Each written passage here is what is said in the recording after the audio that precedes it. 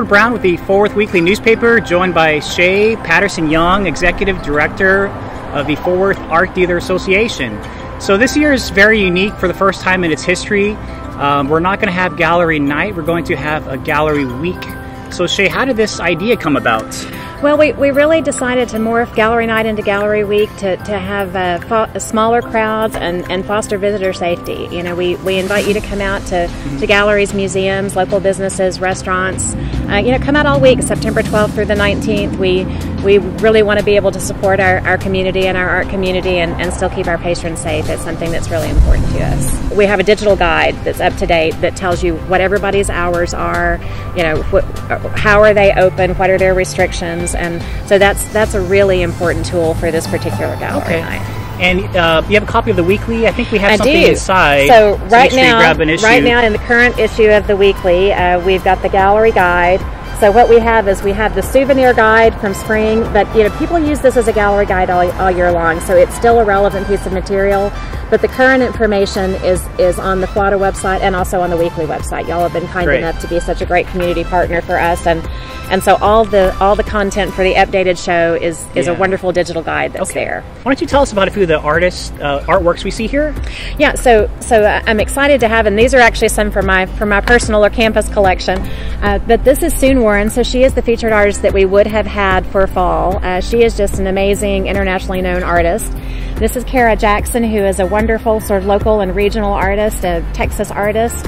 She's one of our featured artists that we would have had for spring. This is also a work of Soon's.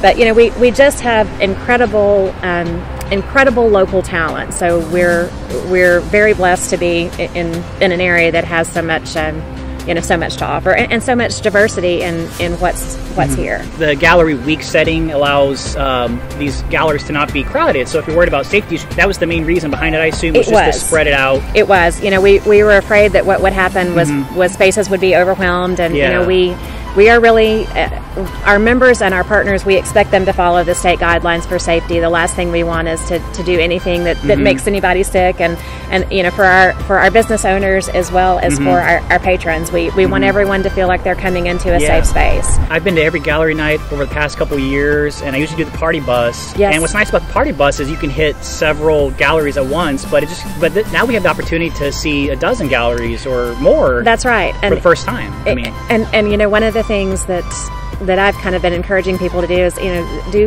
click on a virtual exhibit, go to a museum, go to a gallery, and then have a nice dinner out. We want it to be a community event that really supports the community, gives us all something positive and safe to do, but that it has a wider outreach. And whether you want to take home a piece of art or whether you just want to go and see, we're glad to have you for whatever your purpose is. And sometimes you think you're going to go see and you come home with something anyway. I know that's what happens to me. It was nice meeting you, Shea.